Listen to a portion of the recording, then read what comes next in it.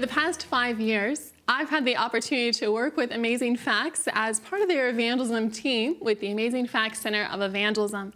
And as part of our work, we travel around the world sharing the gospel with others and offering training programs as well. And so today I wanted to share with you a couple of my experiences, a couple of the miracle stories from our travels.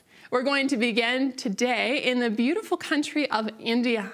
If you travel to India, the incredible aroma of the spices will just fill your nostrils. Just beautiful, beautiful smells, beautiful colors, all the bright saris that are there. And there in India, we were holding 9 prophecy seminars with our AFCO graduates. Every night I would travel around to all of the different seminar sites. One night in particular, I went to one seminar. Now, this seminar was held out in the open air. They just had a little tarp hung out over them, and everyone sat there on the ground with an ox grazing right nearby. And I sat and I listened to the preacher that day.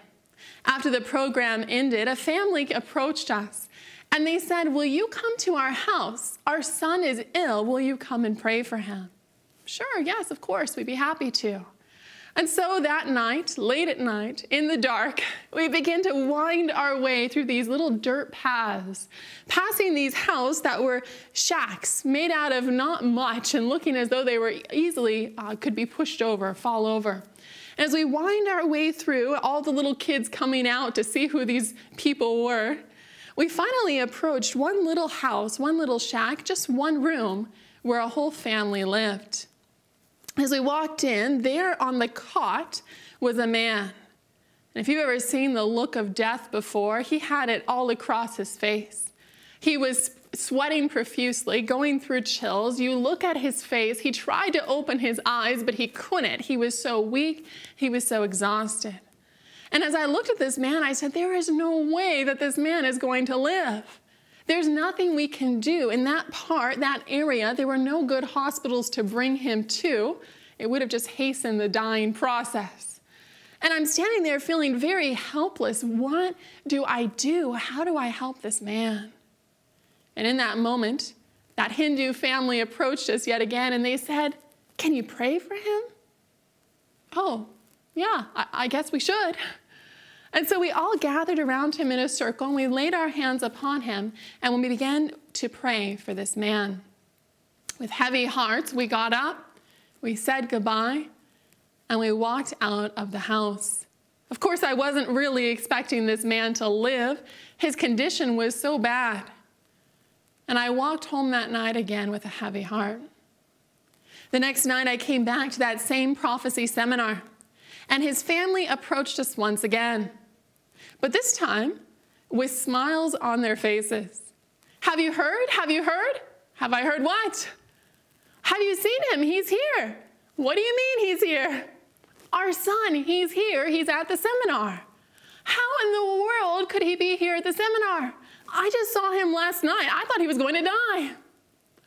And that Hindu family turned to me and they said, "Of course he's here. Of course he's healed. You prayed for him." Can you imagine how humbling that felt? Here is a Hindu family that has more belief in my God than I do. Of course he's healed. Of course he's here. You prayed for him.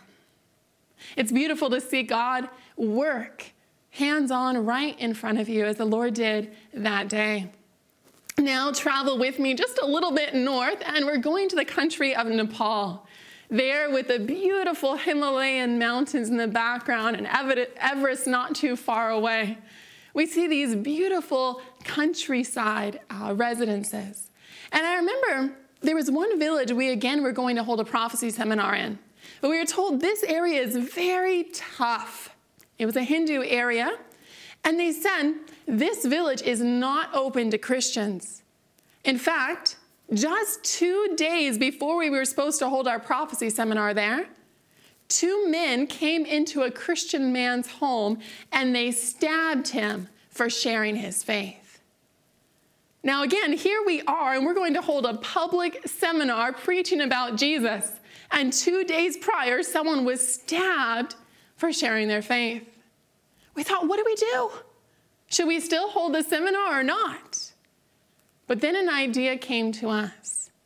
By the grace of God, we were working there with a medical team, Amen medical team. And we had dentists and physicians and nurses there with us. And we said, the only way to reach this community is to show them, hey, we care about you. You are important to us. And so that next day, we set off with our medical team to this remote village over 2 hours away. Traveling over quite dangerous roads, we finally approached this village, uncertain of what we might face. We set up the medical clinic, and the lines began to form all the way down the road. Now, there was a problem. We only had one dentist, but we had 40 patients. How in the world can one dentist treat 40 patients in one day? And yet, by the grace of God, that one dentist was able to accomplish this miracle. By the grace of God, we were able to serve many, many people in that community. Their hearts began to open. They became more receptive. And by the grace of God, we were able to hold a public prophecy seminar there in that very village. One of our other speakers from another village not too far away had an 18-year-old girl that was attending his seminar. This girl accepted Jesus Christ as her personal Savior, and she wanted to be baptized, but she was scared. Our speaker went and visited her house one afternoon, and as he came into her house, he noticed that she was trembling with fear. And he asked through the translator, "What's wrong? Why is she afraid?" And he said, well, she is afraid that her parents will kill her if she makes the decision to be baptized. Our speaker was, of course, quite shocked by this news.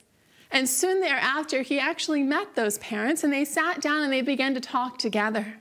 The parents had many questions about Christianity. And Stan, the speaker, began to explain and to open up the Bible to them. After some time, the family turned and they looked at him as their daughter trembled silently in the corner. And they told Stan, "We love our daughter. And if she has decided to become a Christian, if she wants to be baptized, we will support her in this decision." Complete miracle as God truly changed their hearts. At the end of these prophecy seminars, we had a baptism there in the river very, very early in the morning. Now again, this is Nepal, near the Himalayan mountains, in the winter. It was cold. And yet a group of believers rose up early to be baptized. They didn't want the villagers to see because of the risk it might have on their life. And yet they were willing to walk into that frigid water and surrender their lives to Jesus Christ. Now traveling over to the country of Thailand, a bit of a warmer experience, delicious food again, and just beautiful, beautiful people. We again were having challenges there, how to reach the people, how to show them, hey, I care about you, you are important to me. One of our AFCO speakers, a man by the name of Manasseh, was ministering to a group, a small village, a very, very remote village. And he had a young girl that was coming to his prophecy seminar. He noticed that she had a big bandage on her arm, and underneath was a really horrible infection.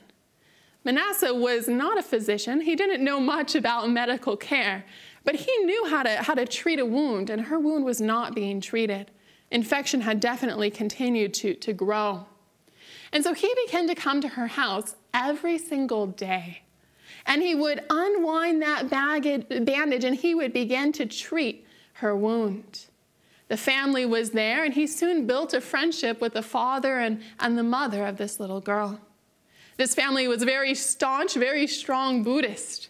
But after a few weeks of getting to know Manasseh, the father approached him and he said, "You know, Manasseh, I have decided that I want to become a Christian." Manasseh was excited, and he turned to him and said, "Brother, what led you to this decision?" And the man said, "I have seen the love that you have for others, and I want to have that same love in my heart." You know, when we minister to others, when we reach their needs, when we self-sacrifice for them, it changes lives. When people see Jesus through us, when we minister like he did, it can't but make an impact in our community. The story is told of a man who was considering all the trials in the world, considering all the pain that people go through, of death, of cancer, of horrible atrocities that they face. And as he's considering all this pain and all this turmoil, the famines, he began to ask God, God, why?